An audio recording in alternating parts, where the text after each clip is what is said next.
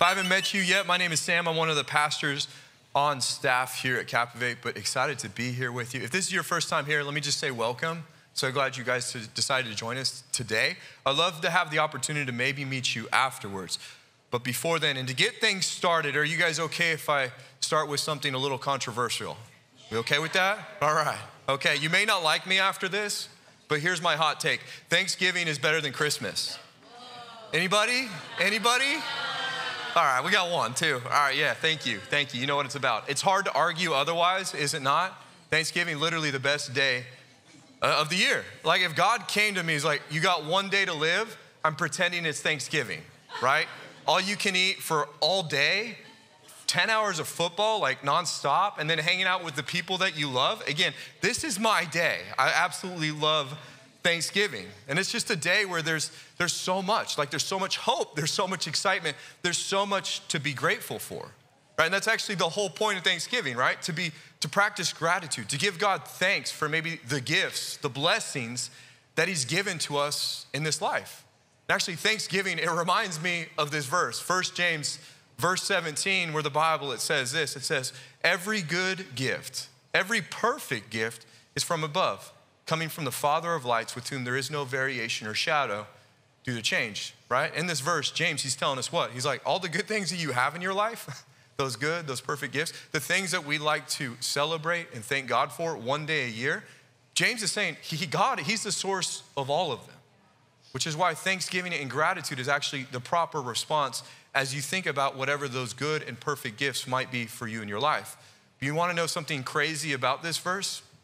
Is if you've been here at all for the last 7 weeks, you know that we just wrapped up our series, 7 Deadly Sins. It's been an amazing series, absolutely loved it. Very convicting, very powerful, and just love what God was showing us in this. But in this series, every single week we shared with you a verse in which we thought shed light in terms of how the devil was wanting to lure you, tempt you, to actually live your life from these 7 deadly sins. So again, I'm not sure if you remember this verse, but we read it every single week. And if you were here or not, we're gonna throw it up on the screen right now. But the verse was this, it was James chapter 1, there's only one James, 14 through 16. Literally the 3 verses that just came before the one I just read you.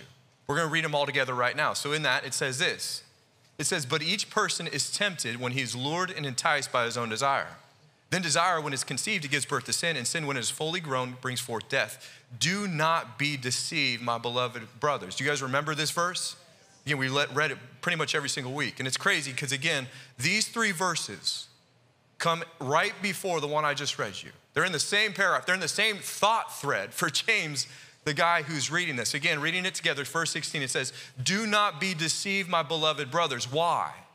Because every good gift and every perfect gift is from above. It's from God.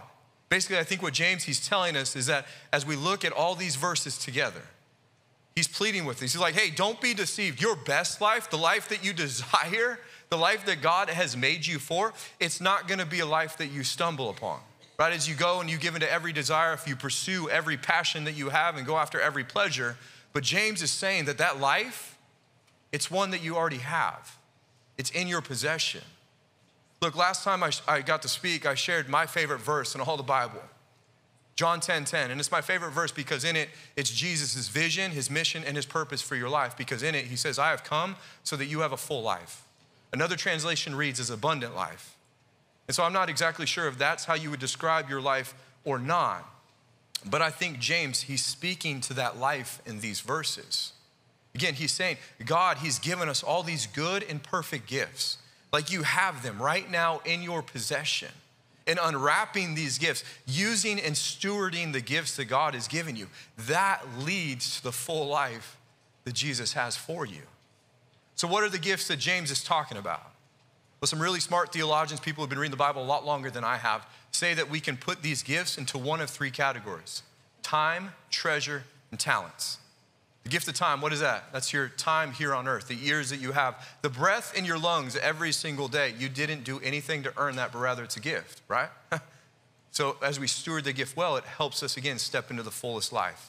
Your treasure, your possessions, not just your bank account, but everything that you have within your possession, right? Believe it or not, all those things, they're actually God's and not yours. And I say that with conviction because last time I checked, we all leave here with the same amount of possessions that we entered, and that being nothing. So again, God, he gives you these gifts to steward well for his glory while you're here. And then finally, your talents, your skill sets, your strengths, your abilities, your spiritual giftings. Again, we didn't do anything to earn these, but rather God, he's made you in his image and he stamped his greatness on you. And that greatness, your talents, is meant to be steward to bring him glory. Again, time, treasure, and talents. We all have these, maybe to different and varying degrees. But again, these are the good and the perfect gifts that God has given to us, ones that you have in your possession right now. But guess what? I think what James, he's trying to tell us is far too often we miss out on this full life, the life that you desire, the John 10:10 life. We miss out on that life because we begin to maybe see some of these good and perfect gifts, we take them for granted. Or maybe it even gets to the point where we see them as being meaningless. You know what happens when we see a gift as being as meaningless? We often leave it completely wrapped, right? Still underneath the tree, not even wanting to open it. And I know this because I've experienced it. Quick story for you, okay? And let me just start off with the disclaimer. I love my wife. I love my wife, okay? You might think differently after I share this story, but I promise you I do, okay? We've been married for 12 years. We have 4 kids, so life, it's a little crazy. And when you add like gift hunting on top of the to-do list, again, it's just a lot, okay? But again, about 7 years ago, at this point in our marriage, we only had 2 kids. But I thought I was gonna get her the most powerful and meaningful gift for a Christmas gift.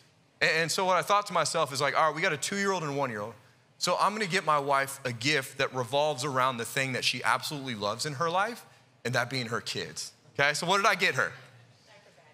Do you guys know those kind of cheesy, personal, photo-inspired gifts that maybe you'll get a distant relative? I'm talking about like the coffee mug with your family's photo on it. Yeah, you tracking with me? The photo album that maybe nobody will ever look at, I don't know. Anyways, I went all in. Those were the gifts that I got.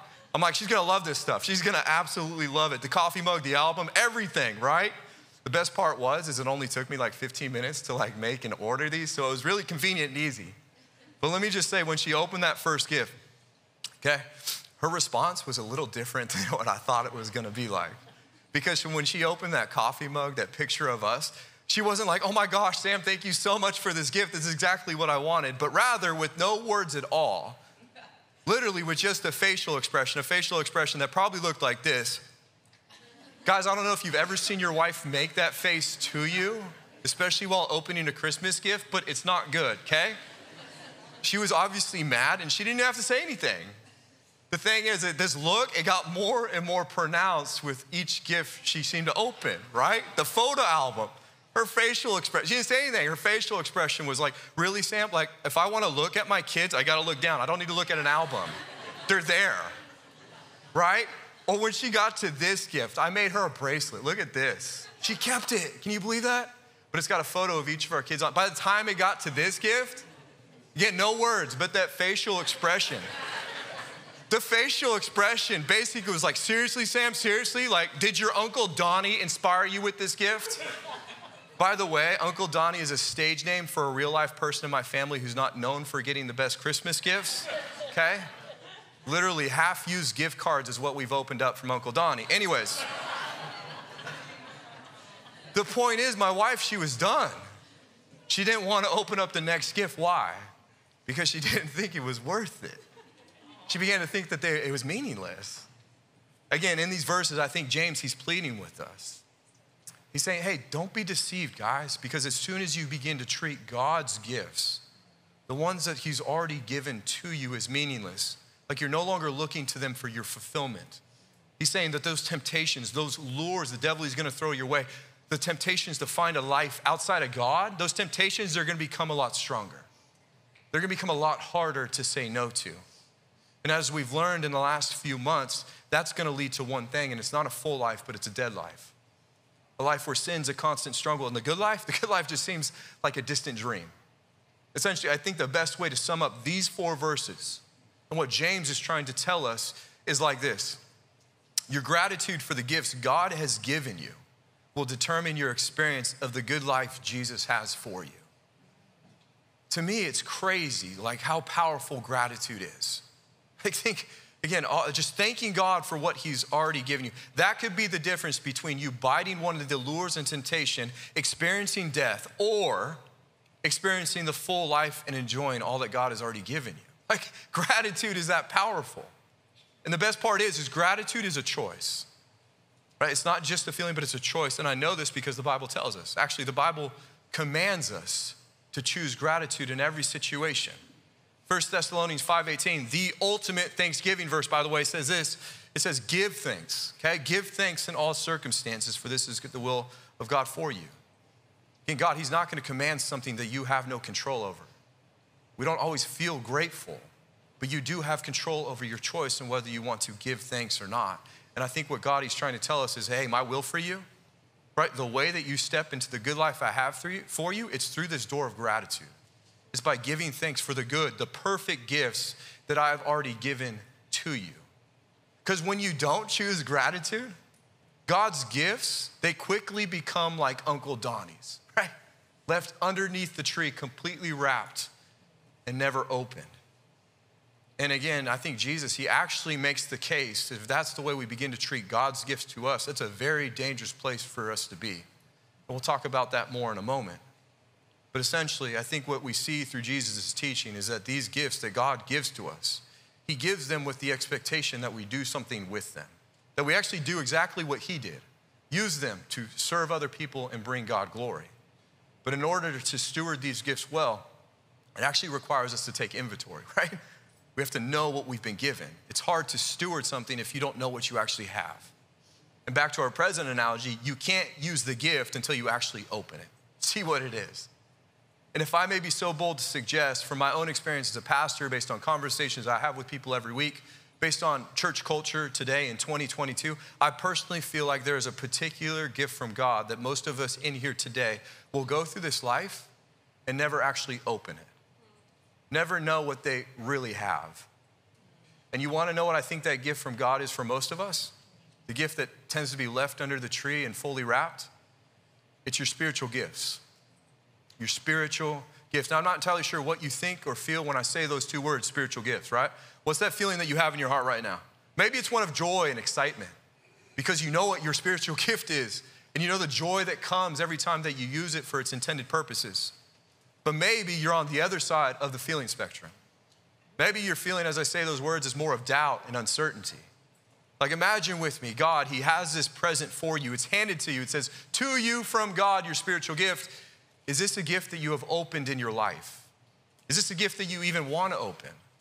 Look, I think for a lot of us, we might be in this place where we've been hesitant about opening up this gift, right? So like, you know spiritual gifts that they're in the Bible, you know that they're part of church history, but you're not quite sure if they're for you, if God even has one for you. In fact, I think there is probably a good amount of in here today that maybe you've grown up in the church, you have this relationship with God for most of your life, but this topic of spiritual gifts, it's one that maybe you've avoided. Why?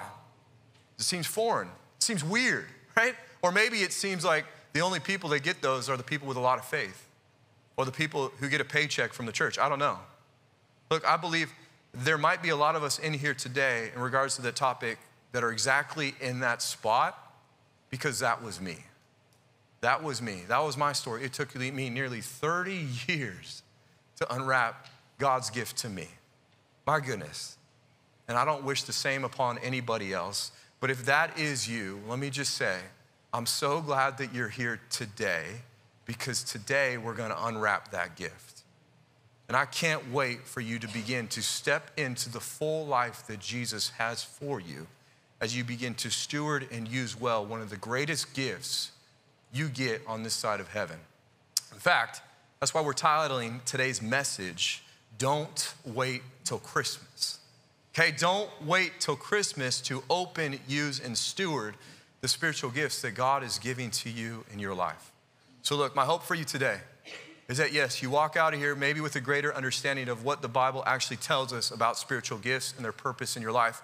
But my hope is also that you walk out of here with a sense of joy, excitement, and maybe even gratitude to open up for the very first time one of the most life-giving presents God gives us in this life, and that's your spiritual gifts. So I'm excited. Are you guys ready? You ready to jump in? Cool, let's go. We're going anyways, okay? Spiritual gifts, it's a big topic, okay? So we got 20-ish minutes to try and tackle this really big topic. It's all throughout Scripture, okay? But for our game plan today, this is how we're gonna approach it, okay? We're gonna do the 3 Ds. So one, we're gonna start by defining. What does the Bible actually say spiritual gifts are? What does the Bible say the purpose of spiritual gifts are? Once we do that, we're gonna move to discerning. We're asking, the question of the day is, what has God given to me? We're gonna work through that and hopefully help you discern the gift that God has given to you. And then finally, we are gonna deploy.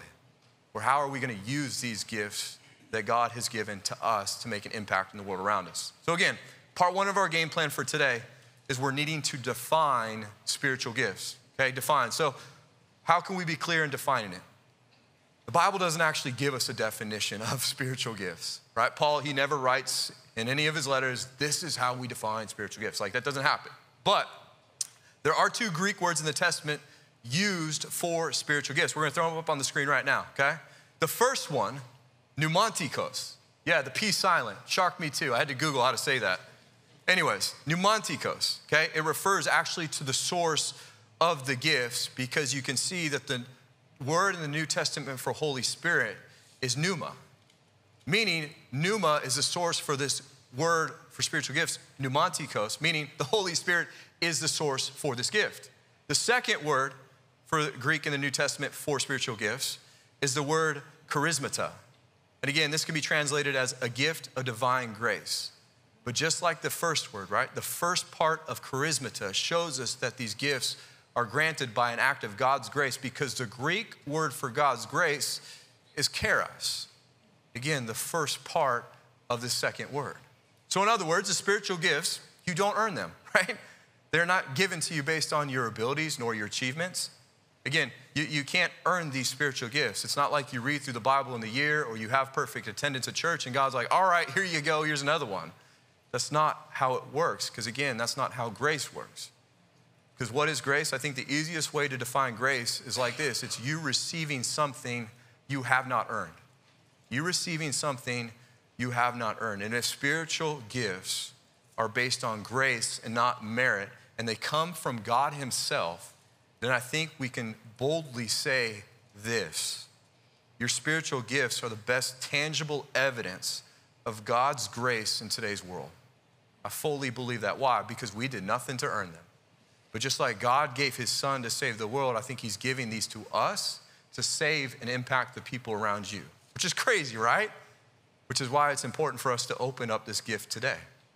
All right, next let's take a look at some scripture to see what the Bible says is a spiritual gift, right? There's some vagueness there. What exactly is a spiritual gift? What does it look like? So today we're gonna be jumping around a little bit. I apologize if you like to follow along in your Bible that you brought. We're gonna throw the scriptures up on the screen and be moving pretty quickly. But the first text we're gonna look at, we get 7 examples, okay?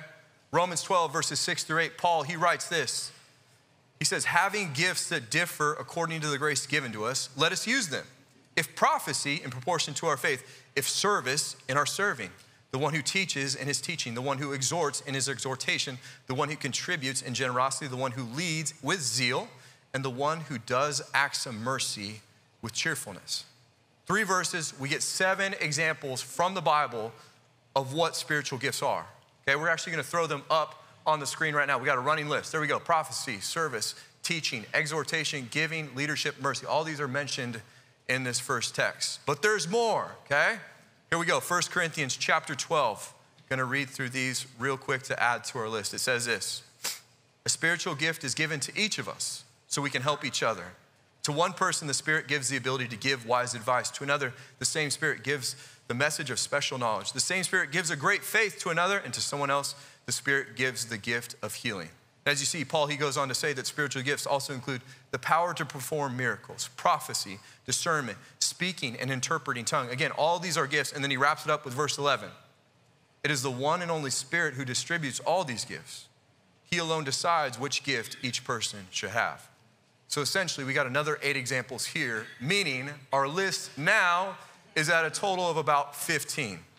Okay, 15, again, practical, tangible examples. And by no means is this list exhaustive, okay? There's other gifts that are mentioned throughout Scripture, but the point is in this text, again, we get a good idea of what could be inside your present, right? The spiritual gift that God has given to you. And did you notice, Paul, he also gives us clarity on why God gives us these gifts. 1 Corinthians chapter 12, verse 7, again, it says this: a spiritual gift is given to each of us so we can help each other. 1 Peter 4, 10 and 11 affirms this thought when it says, God has given each of you a gift from his great variety of spiritual gifts. Use them well to serve one another. Then everything you do will bring God glory. Again, these two different texts, they show clearly why God is giving us these gifts. And it's not necessarily to bless you. It actually will bless you as you use it for its intended purpose. But again, God, he gives us these gifts so we can bless others. Right? It's meant to bless the people around you, the people here in the church, but also the people who are not here, right? Maybe the people who are on your corner card. And guess what? As you bless others with your gift, it's gonna bring God glory. So to wrap up, okay, stage one of our game plan today. I know we just went through a lot, but this is how I think we can define spiritual gifts based on what the Bible shows us.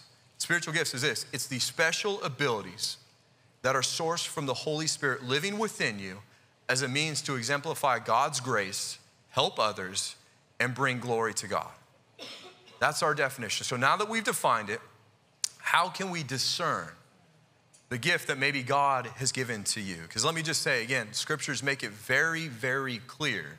If you have this relationship with Jesus, the Holy Spirit is in you and he's given you a gift, right? 1 Corinthians 12, 7, a spiritual gift is given to each of us. Or 1 Peter 4, God has given each of you a gift. Again, not my words, but the Bible, okay? So the question becomes, what gift has God given to you? Right, as you look at this present that he has before you, maybe you're shaking it. You're like wondering, God, what's in here, right? What is the present? So how can we discern? Part two of our game plan today. How can we discern, again, the gift that God has given to you? And I'm not sure where you might be at with this. Maybe you know for sure the gift that you have, the gift you've been given. Or maybe you look at that list of 15 and you're like, I have no idea, right? I have no idea, right? Maybe you just go with the one that seems like the lowest hanging fruit, like giving or serving, right? You're like, I do that sometimes, so maybe that one's it. But again, it's like no knock on giving or serving. But again, how can we actually discern the gift that God has given to us? So again, let's look at Romans 12 one more time. Romans 12, 6 through 8, and see if the Bible gives us any indication on how we can discern, okay, the gift that God has given to you. Again, those verses say this. It says, having gifts that differ according to the grace given to us, let us use them. If prophecy, in proportion. Somebody say proportion. If prophecy, in proportion to our faith. If service, in our serving. The one who teaches, in his teaching. The one who exhorts, in his exhortation. The one who contributes in generosity. The one who leads with zeal. And the one who does acts of mercy with cheerfulness. Okay, I'm a firm believer that the best questions lead to the best answers. So based on this text, I think the first question that we need to ask ourselves when it comes to discerning the spiritual gift that maybe God has given to you is this right here. What are you good at? Think about it. What are you good at? It may seem incredibly basic, but there's a reason, again, why I had everybody repeat the word proportion. Because I think what Paul is saying here is that your spiritual gift is probably going to be tied to, again, something that you already do well. Right? Because he's saying that if your gift is prophecy, then do it in proportion to the faith that you already have. If your gift is serving, then do it to your ability to serve. If it's teaching, then do it in proportion to your ability to teach. Right? So again, what are you good at? Maybe you're asking yourself, what do other people affirm that I'm good at? Like, what do they say about you? Because again, in the verse before this, Paul, he actually says, hey, don't think too highly of yourself, but rather with sober judgment, use these gifts. In other words, again, we got to have a proper inventory of who you are. What are your talents? What are your abilities? What are your strengths? Because discerning your gift seems to be tied to knowing how God has made you. And it makes sense, right? You're supposed to be good at your gift. Why? Because it's meant to produce fruit. It's meant to produce something positive for the people around you, and it's meant to give glory to God. So what are you good at? That's the first question. The second question that I think we get from the text is this one right here. And it's, when do you feel most alive? When do you feel most alive? Like what are you doing in those moments? In the text we just read, again, I think we can throw it up one more time just so you guys can see this. But Paul, maybe not. Paul, he equates a positive emotion in the last four examples that he gives, okay? He equates those with a positive emotion. So in other words, when you're using your gift in the proper way, it's gonna feel good. It's gonna feel really good, trust me. In my short experience of being a pastor, for me, there's no better feeling than right now. There's no better feeling than right now. I can't tell you how much I love doing this. Sharing, teaching, preaching. I absolutely love it. Like, I'm most alive when I'm up here, when I'm doing this, teaching God's word. Is it exhausting to do it for 4 services on the Sunday? Yes. Is it hard? Yes. It's the hardest thing I've ever done in my entire life. Are there moments where I doubt? Every single time. But do I feel alive when I'm doing it? Yes, more so than anything I've ever done in my entire life. And I'm telling you, you discovering this for yourself, when you finally unwrap the spiritual gift God has given you to change the world around you and to bring glory to him, there's not a better feeling in the world. Maybe the best way I can put it is like Jesus' short parable when he talks about the treasure in the field. What do you do when you find the treasure in the field? You sell everything to buy the field so that you can have the treasure. And I think the same is true when it comes to discovering our spiritual gifts. Look, again, it's somewhat simplistic, but for me, these 2 questions have helped a lot in being able to discern the gift that God has given me. And I think it could be helpful for you too. And again, those questions are, what are you good at? And when do you feel most alive? I think those help us discern the gift God has given to us. And then finally, now that we've defined and maybe discerned the gift that God has given to us, we're gonna talk about deploying it, right? How can we use, steward, and just deploy, again, the gifts that God has given to us? And I can't stress enough how important this is, because Jesus, he makes it very clear there's a big difference between you having a gift and you actually using the gift, okay? And this difference could literally be the difference between life and death. I promise you, I'm not exaggerating, because Jesus tells us this in his parable of the talents, okay? It's found in Matthew 25. I so wish we had the time, but we can't read it today. But in this parable, okay, God, he gives 3 servants these different gifts or talents, okay? But God, he gives this gifts, again, with the expectation that they do something with them. Actually, God fully expects a positive return on investment for his kingdom with the things that he gives to us. And so as the story goes, 2 of the 3 servants do exactly that. They take what God has given them, they use it, they steward it well, and they produce that positive ROI for God and his kingdom. But the third servant, he doesn't steward it well. In fact, Jesus tells us that he buries it. He left it underneath the tree, fully wrapped, never actually opened it, right? God not only rebukes him, but in this parable, God also seems to punish him. Look what Jesus tells us, Matthew 25, verse 30. He ends the parable with God saying this to the third servant. He says, and cast the worthless servant into the outer darkness, to the place where there's weeping and gnashing of teeth. I'm not entirely sure what gnashing of teeth is, but it doesn't sound fun, right? Being cast into outer darkness, no thanks, right? Again, but we got very clear indication of what's happening here. Jesus, he's harsh, but he's straightforward. He makes it very clear that there's a big difference between having your gift and actually using that gift. So how do we deploy it? Again, spiritual gifts, they're meant to be used for the benefit of others and to bring God glory. So step 1 in deploying your gift, seek opportunities to do exactly that. Seek opportunities. And to this point, let me just say, sometimes discovering opportunities to use your gift, it requires you to knock on some doors. You've been in church, and any amount of time you've heard people talk this way, right? God, he's opening these doors. God, he's closing these doors. Look, let me just say from my own experience, sometimes you gotta knock before if you'll find out the door will open or not. Or in other words, seeking opportunities to use your gifts, they may not present themselves until you take a step of faith, until you put yourself out there a little bit. For me, again, teaching, preaching, love it. Love this gift. But I didn't discover it until I put myself out there. Took a risk, took some steps of faith. And for me, it felt like God about 7 years ago was leading me to go coach high school football. What's the connection? That led to an opportunity to serve in the local faith club at that high school, which provided me then with the opportunity to actually do this, which was teach and preach for the first time. And that led to what? That led to me discovering this desire. It then led to me seeking for more opportunities, a desire to pursue a job in ministry. Even though I didn't have the resume nor the experience, but I knew that God had given me this, so I want to do anything I can to do it more. And it led to the job here, youth pastor, preaching to a crowd of 4 at times. Again, if you do that, it's amazing, amazing how God will prove true to you When you're faithful with the little, he can give you more. And now what? I'm here. I'm standing on this, doing what I love. So grateful for every opportunity that I get to do it. But guess what? For you to use your gift, I think God, he will ask you to take a step of faith. In fact, if God has shown me anything about himself in my own journey, it's this right here. God is good, but he's not comfortable. God is good, but he's not comfortable. That might be another hot take, and you might not agree with me, but I happen to believe that faith, it happens not in the midst of comfort. What I'm learning, again, from my own faith journey is that God, he often doesn't show up unless he has to, unless you absolutely need him to. We actually see this throughout the Bible. In fact, it seems most instances where God shows up, not only is comfort gone, but the devil, he seems to be celebrating. Like he thought he has won, right?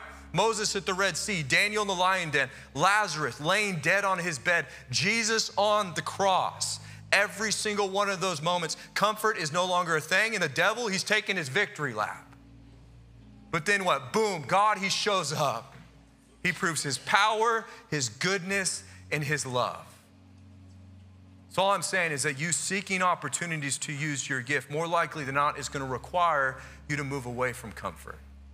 Maybe the best way to say it would be like this. Using your gift will make you rely on the one who gave it to you. Using your gift will bring you to a place where you need God to show up. He's rigged it that way because he's meant to get the glory when you use it. So again, it may require you knocking on the doors to see if they open. Some may not open, and that's okay, but when they do, I encourage you, run through them. Do what Jesus says. Put both hands on the plow and don't even look back. Finally, the last thing I think we need to remember as we use and deploy the spiritual gifts that God has given to us is this right here, is we need to remember what the gift cost. Okay? Truth is, the gift is free to you, but it cost Jesus his life. And I think it's important for us to be cognitively aware of this as, again, we deploy and use these gifts that God has given to us, because this will do two things for you. The first one is this, is remembering the cross gives you confidence. Remembering the cross gives you confidence. Confidence in what?